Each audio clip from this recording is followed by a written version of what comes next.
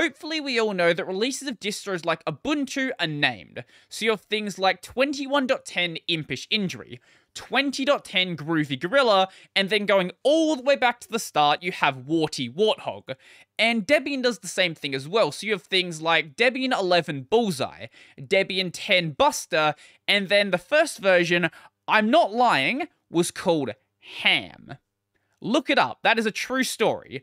And this isn't just a Debian-based thing, OpenSUSE does it, Fedora does it, and basically a bunch of other distros that have static or fixed point releases, basically distros that have releases, not something like, say, Arch, which is a rolling release.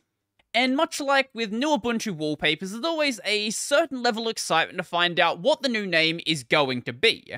Even though 5-10 minutes later, it really doesn't matter, and it doesn't say anything about what the distro is actually going to be capable of. But did you know that it's not just Linux distros that are going to be named? There is one set of names that you don't really ever hear about. Did you know that Linux kernel releases are also named? And these names are included inside of the makefile as a variable, with 5.17, the next version coming out being titled Superb Owl, the version before that, 5.16, being titled Gobble Gobble, and then 5.15 being Trick or Treat. Now, you might start to notice a bit of a theme here.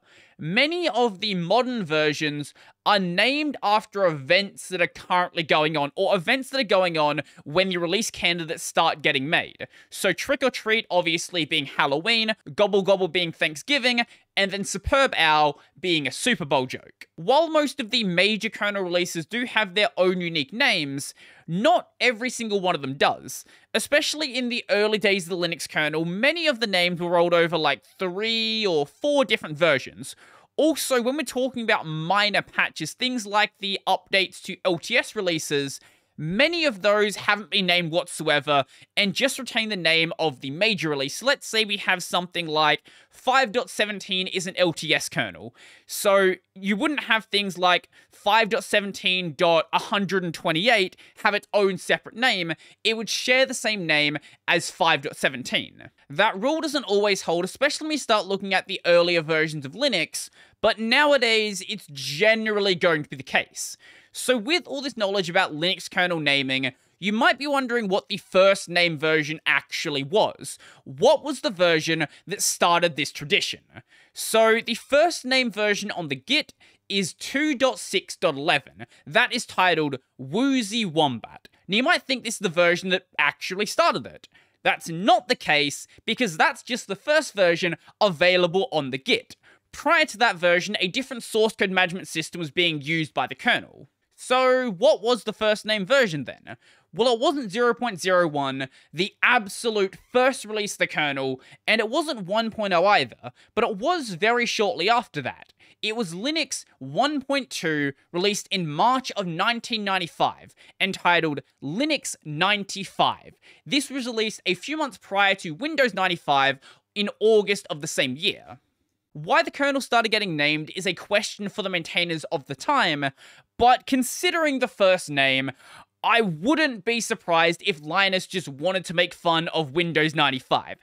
That seems like a pretty compelling reason, and then going on from that point, hey, we've named it once, let's just keep doing it. While the modern naming scheme is fairly tame, Linus hasn't always been fairly tame, and there've been some really weird names along the way. Some of them were more of the off-brand Ubuntu names, things like 2.6.27 Trembling Tortoise, 2.6.26 Rotary Wombat, and 3.10 Suicidal Squirrel. How we got there, I have no idea, but that's not even the best of it. Best of it, worst of it, really depends on how you look at it. Some of them got really weird. So 2.2, Brown Paper Bag. I don't know. 2.6.30, Homicidal Dwarf Hamster. 2.6.23, Pink Farting Weasel. 2.6.28, Erotic Pickled Herring. 4.7, Psychotic Stoned Sheep. And my absolute favorite, 2.6.34, Sheep on Meth. Short, sharp, and simple, and straight to the point. Sure, there are some weird names during 4.x and 3.x, but I have no idea what was going on during the 2.x series. That is where the vast majority of the, like, what were you thinking when you named this? How did we get here? Why? Why is this the name you chose for your project release? But not just a small throwaway project that no one cares about, the Linux kernel. Now you might be thinking, with the 2.x series, that's gotta be like ages ago, back when nobody knew about Linux. 2.x was in the range of 2004 to 2010. That's not even that long ago. But here's the funniest thing about the name. The name is completely useless. And I don't mean, oh, it's a name, it's an aesthetic thing, it doesn't matter. I mean that the name variable is not used in the entire makefile.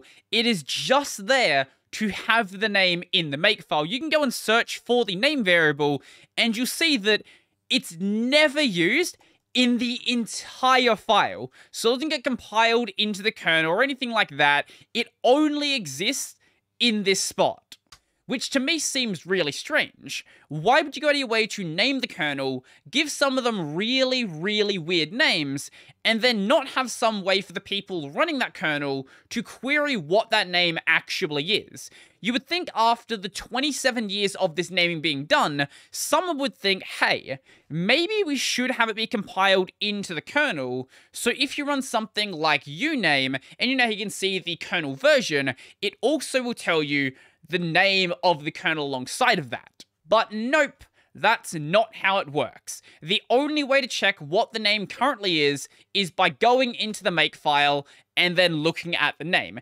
And the only way to track if that name is changed is by checking the git log and seeing at what point it actually has changed. Which to me is really sad. I want more people to know there was a version of Linux called Sheep on Meth. Does it matter whatsoever? Is it going to change your life? Not at all. But hopefully it will brighten your day just a little bit. For this video, I've picked out some of the more notable names and names that have sort of stuck out to me. Usually because they're really, really dumb. But this is by no means all of the names out there, and I'll leave a link to the Wikipedia article in the description down below so you can go and check it out for yourself. It doesn't have every single name. Some of the more recent ones like 5.16 and 5.17 are missing, but this is certainly a good start to go from, just so you can see some of the ridiculous things that are out there. And this name right here demonstrates exactly why you don't let internet polls name things. Linux 4.0, a massive release of Linux. Herder, I'm a sheep. And you know what? I think that's the best point to end this video. So let me know your thoughts on some of the names in the comment section down below. Maybe you found something weirder than the ones I have found, and I would love to know. So if you like this video, I'm going to go and like the video, and if you really like the video and you want to become one of these amazing people over here, go check out my Patreon, subscribe to Bear Pay, linked in the description down below. I've got a podcast called Tech Over Tea, available basically anywhere, a gaming channel called Brodie Robertson Plays. That's going to be it for me, and I'm out.